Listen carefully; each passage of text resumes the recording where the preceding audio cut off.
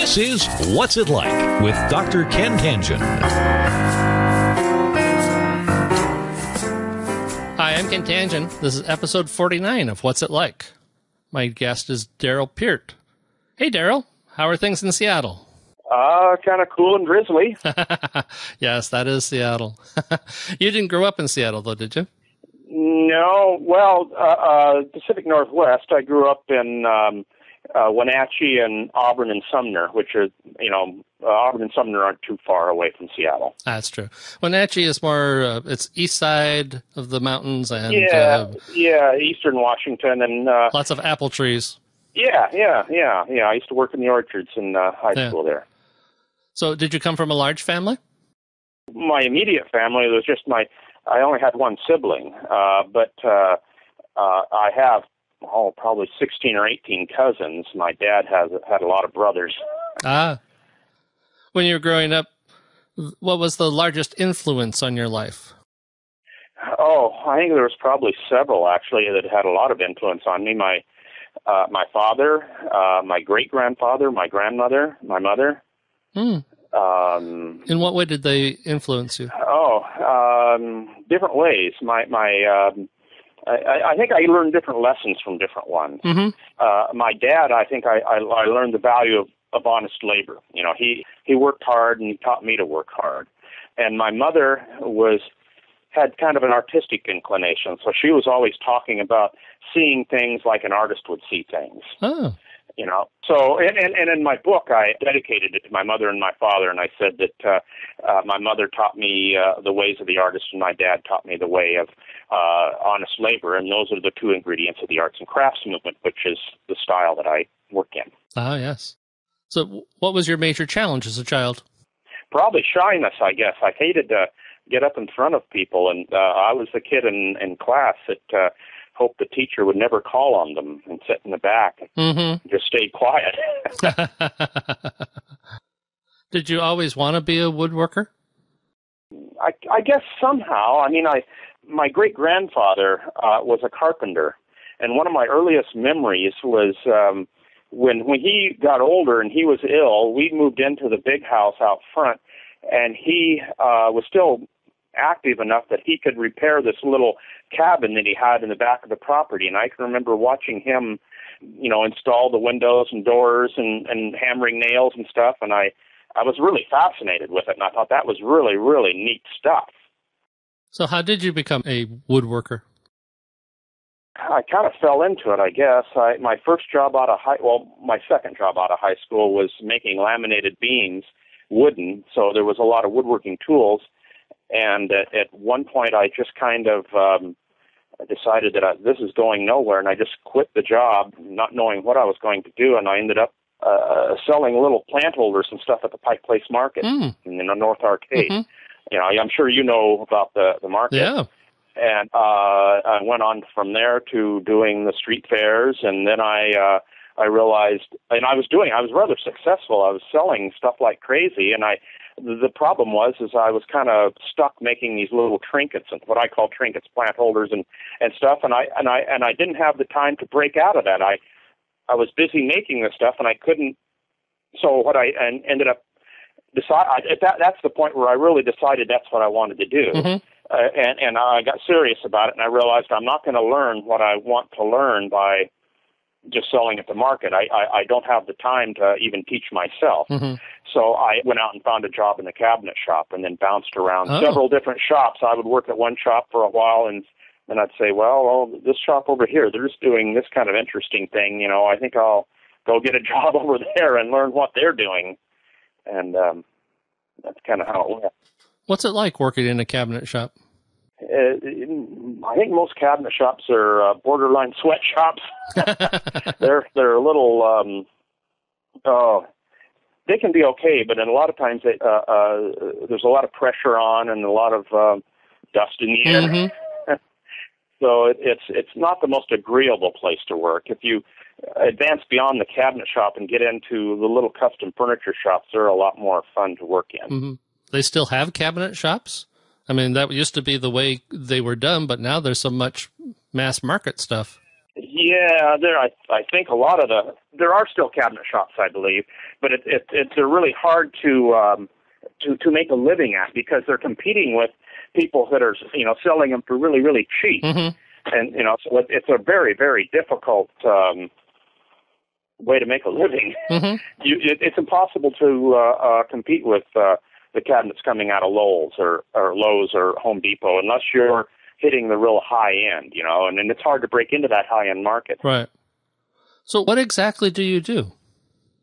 Oh, I design and build furniture. And along the way, I've ended up doing other things as well. I write a lot of magazine articles on woodworking. I've written a book. I teach woodworking. All those things kind of tie in, I guess, and help. Yeah, it's not just going down in the shop and building furniture. You've got to promote yourself, so I've learned how to do websites. I maintain my own website and all that stuff too. So there's a lot of stuff going on. It's not just making sawdust. What's the best thing about your job? Oh, when I designing. There's two places where you really need to get creative, and that's what I really enjoy. I really don't like the book work or any of that. My wife does the book work for me, but I still have office work that I need to do, and I dread that. But I really, really, really enjoy designing furniture, and then once I've designed something that I like the challenge of building something I've never built and something that's a little difficult, and there's also a lot of creativity when you are trying to figure out how to make something. How are you going to do this operation? How are you going to make that happen? So there's almost as much creativity and figuring out how to make it as coming up with a good design. So those two things I really, really enjoy. They get me fired up. What's the worst thing about your job? Yeah, well, I think it's probably self-inflicted because I worked for so many years and didn't have, and I'm trying to cure myself of this. I've worked for so many years and did not have work coming in, and now I have lots of work coming in, and I have a hard time turning it down, and I overextend myself. And then I get this everything's behind schedule, and that's the part I don't like. Is when I get overextended. And having to call clients up and saying, well, we're going to be late. Is yours the kind of business where you can hire others to assist you? Yes, I've done that before. What I became when I did that was more of an administrator, and I like to be the guy that's getting sawdust in his lungs. I like to get down on the floor doing it myself. I do that to some degree now. I have a guy that worked for me for a few years, and I kind of farm things out to him once in a while. But I let him know that I prefer, that he does it over in his shop, and I'm alone. I like working alone. Oh. I'm really, really good at doing a job if I can put the blinders on and go forward. But interruptions, like if I have an employee, they're interrupting me several times a day, and they have to. I can't chastise them for that. That's what they're supposed to do. They need to ask me questions on how to do things and how I want this done. But every little interruption, what it does is it disrupts my train of thought. And then I have to get my head back into where I was, and my mind doesn't work that way. It slowly gets back to where I was. Are each of your pieces unique? Not necessarily. I repeat designs. I come up with a good design, and I'll repeat it. They are unique in one way. Sometimes they are unique because I have. I'm not the best of businessmen. If I was a good businessman, I'd come up with a fairly good design and just leave it alone. But I am always tinkering with my designs. And so that means I've got to remake the jigs and stuff. So every time I do it, I really see where, I think I need to improve this little part of the design right here. And so I end up making all the it's paid in the long run because it's got me noticed as a designer. But I probably would have made more money if I wouldn't do that all the time. If I just stick with one design and go forward. What type of person would be good at your job? There's a couple different skills that are well, this is what I like about woodworking, too. It demands a couple different things from you. There's a lot of creativity that's needed to come up with designs and stuff like that. But there's also some good practical mechanical knowledge that's needed to work tools and that sort of thing. So and you've got to have a lot of manual dexterity. If you put the tool in your hand, when I teach classes, I can see that a lot of people, they have difficulty holding the tool in their hand right. I can show it to them over and over, and they still can't quite get it. But if you're going to do this job, you've got to be able to get it. Do you need a lot of tools to do the job? Yeah, there's a lot of, actually there's a never-ending need of tools. I think I'll never quit buying tools. I'll be done buying tools to the day I die. Yeah, you could get by. You could get by with probably some minimum, but most people in my position, they're kind of nuts on tools, so they end up buying them anyway. If there is such a thing, what's a typical day like for you? Oh, okay. There isn't. Well, there is, I guess, to some degree. But I get up in the morning. I'm up at 4:30 usually or so, and I'm out in the shop by 5:30.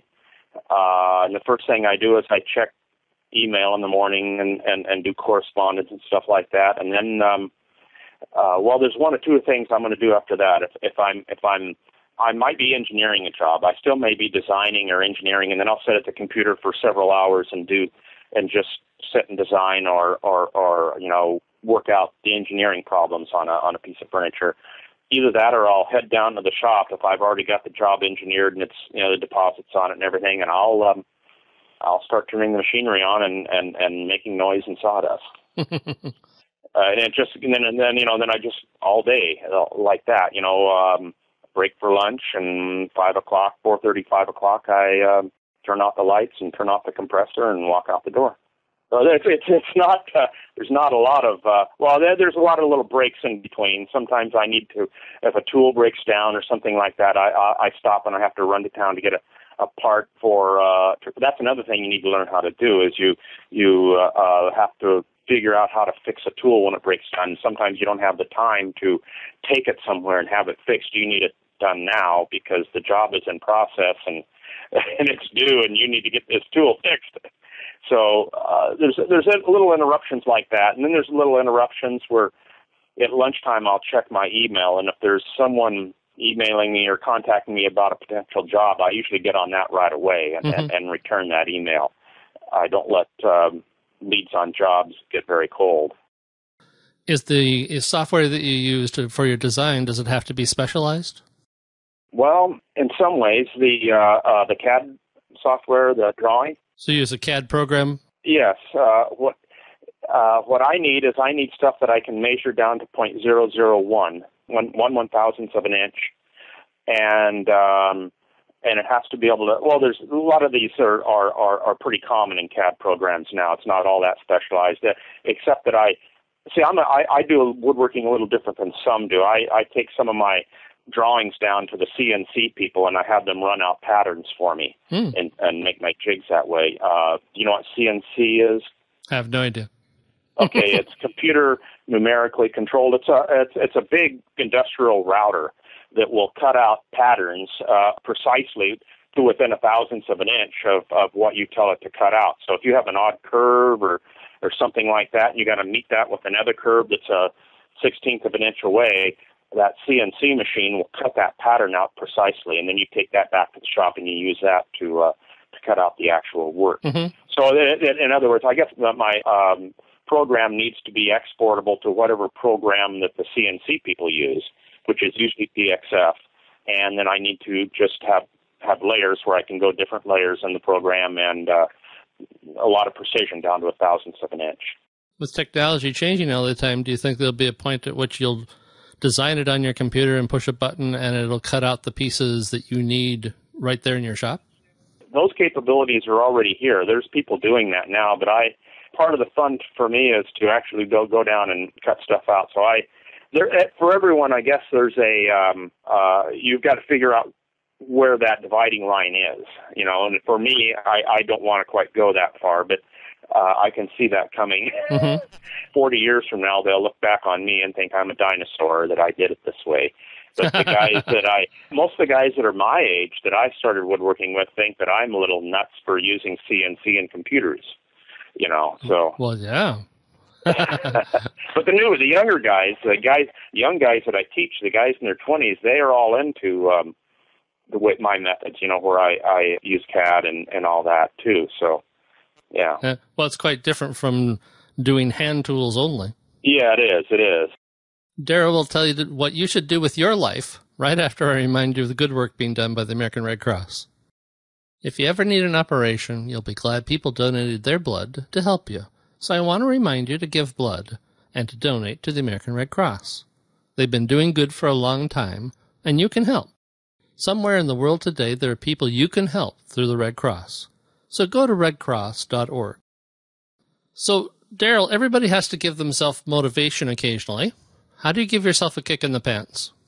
There are times that I go along and I've got to kind of revitalize myself because I get too much into the drudgery of the schedule and just pumping things out. I guess what I got to do is I've got to just stop and say, once I get this schedule done, what I really, really enjoy doing is designing and stuff. So every once in a while, I just got to stop. Once I get caught up, I got to get the schedule done. But then I tell myself at the end of the schedule, I'm going to allow myself to do what I call a spec piece. That's a speculation piece. It's not for sale, or it is for sale, but it's not client driven. It's just I get, I get back to what I wanted to do, which is designing and make a piece for myself, not for myself, but for the direction and designs that I want to go. That's what motivates me is the designing and stuff. If I get too far into just the daily routine and drudgery, then I've got to ever so often stop and go back to what I really wanted to do. Let me turn the question around. When you have to soothe yourself, how do you calm yourself down? I've been meditating for 40 years, transcendental meditation. I do that once in the morning, once in the evening, and that keeps me pretty level. That in the evening, also after dinner and stuff, I sit down and probably my only hobby, I guess, is outside of woodworking and design is vintage audio gear. And so I put on some music and just zone out for about an hour. You do vinyls? No, I have all my old vinyl, but I have, someday I may get more vinyl. I've got some high-end CD, SACD, if you know what that is. Oh, yeah. Oh, yeah, Super Audio CD, yeah. Yeah, and just some old, the old audio gear that I wanted to buy in 1973 but couldn't afford. Is there an event in your life that has challenged you to the core? Yes, that's probably getting up in front of an auditorium and giving a speech. Because like I said earlier, I was the guy that didn't want to get up in class and sit in the back of the class and hope no one called on me. And then at one point I realized if I really want to further my career, I was getting requests for teaching and speaking. And I just turned them down for a while. And then I realized, I need to get over this. And if I'm going to get anywhere, I need to conquer this. And it took me, probably 4 or 5 years before I really got it behind me. There was, when I first started teaching, if I had, 4 or 6 students, I was nervous as could be. And now it really doesn't bother me at all. I might, if I have to speak in front of a large group, I still may get a little nervous, but not the just almost uncontrollable bout of nerves that I had, years ago. And I have gotten over it. I did conquer that. But that was probably the hardest thing for me to get past. If you were giving a commencement address for high school or college graduation, giving your best advice, what would you say? Probably what I used to say to my kids. I would say you need to, well, maybe it might be too late if it was college, but for high school, I'd say that you, in picking a career, you need to, there's two ingredients here. One, you've got to enjoy your work, but two, it's got to pay the bills. So something that it just brings in lots of money that you don't enjoy in the long run won't work, because you want to get happiness out of life, and you're not going to get it if you don't enjoy your job, your work. So there's a compromise there, and you've got to find out where that compromise works for you. You've got to get up in the morning and want to go to your job, want to work. But it can't be just something that doesn't make any money either. You've got to live in the real world. You've got to pay the bills. So it's got to be a little bit of both. My last question is to help me get better at this process. We all have events in our lives that change us and impact us. Anything you wanted to say that you haven't had a chance to say? I can't think of anything. If it was a group of woodworkers, there was probably a few things I would say. Okay. You're talking to a group of woodworkers. So what would you say? Okay. Designing woodworkers, I guess, because I get asked advice a lot on design, and a lot of the, I think you get hung up too much in the rules. And do you know who Louis Sullivan was? No. Frank Lloyd Wright called him the master. Okay. And you know who Frank Lloyd Wright was. Yep. So Louis Sullivan was they called him the father of the skyscraper, because when they first started designing buildings and went up in the air, previous to that, all the buildings, the lines were mostly horizontal because they were lower. So the first skyscrapers were designed with the horizontal line dominant. Well, Louis Sullivan said, forget the rules. This is a vertical design, and so the vertical line should be dominant. And everyone else previous to that, were stuck in the rules. So, and Louis Sullivan has this little quote that I just love. It was something about the rules are good to get you started, but beyond that, they're a crutch. You need to step out on your own and use your intuition and rely on that rather than relying on the rules. The rules are just a starting point, and beyond that, you need to go it on your own if you're going to do any new ground. Otherwise, you're going to just repeat what everybody else has done. I want to thank Darrell Peart for joining me today. Thanks, Darrell. I appreciate it. Sure. Thank you.